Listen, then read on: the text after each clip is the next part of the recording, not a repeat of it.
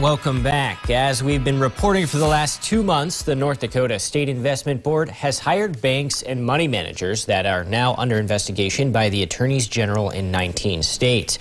The companies under investigation, including at least 3 of them here in North Dakota, are members of the Net Zero Banking Alliance, a United Nations-backed group working to phase out the use of fossil fuels with the goal of attaining net zero emissions by 2050. According to the multi-state investigation, these banks and money managers could starve loans and investments to energy and agricultural industries here in North Dakota. As I reported last week, nearly every member of the State Investment Board, along with its chairman, Lieutenant Governor Brent Sanford, and our Attorney General Drew Wrigley, are refusing to talk about this issue. This as states across the country are getting vocal about their opposition to this form of investing criteria. Utah State Treasurer Marlo Oaks presented to a North Dakota Legislative Committee explaining his state's stance. Free market capitalism really cannot exist with ESG, because if free markets existed, ESG wouldn't work. And it really requires this collusion and commitment to an agenda. So these asset owners are to act in the sole financial best interest of their beneficiaries. That's not happening today, because you have asset owners that have decided that this agenda is more important than their fiduciary obligation.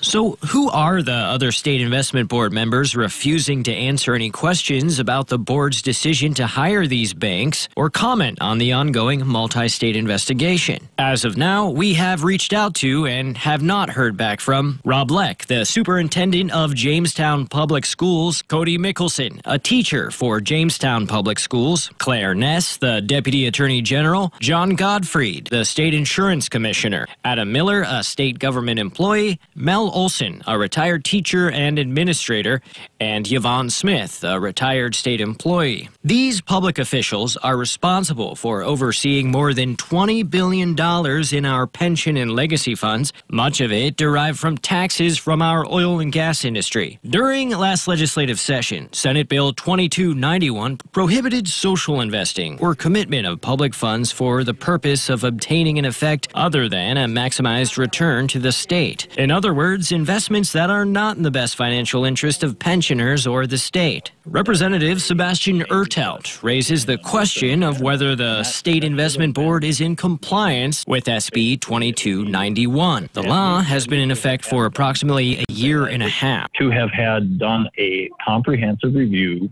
of their current investments at the time the bill went into effect, to understand whether or not they were in compliance.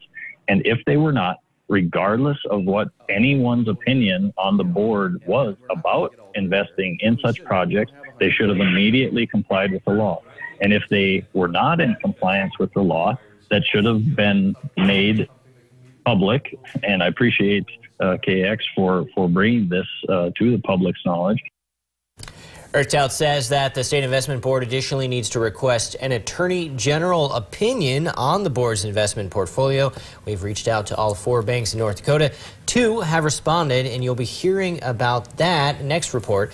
KX News has also begun reaching out to the members of the Budget Stabilization and Legacy Fund Advisory Board that recommends investment policies for the state. Wow, a lot to sort through. I know you've been doing so much homework, and it'll be really interesting to hear from these It's banks. definitely going to be an issue that we should expect to pop up during the next legislative session. All right, very good. Thank you, Josh. And now